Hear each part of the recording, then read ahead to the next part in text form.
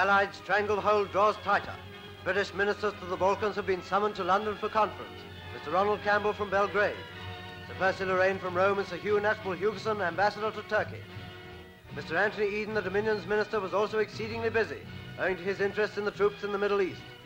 Here is Sir Reginald HERVEY-HOARE from Romania, and Sir William Seeds, British ambassador to Moscow.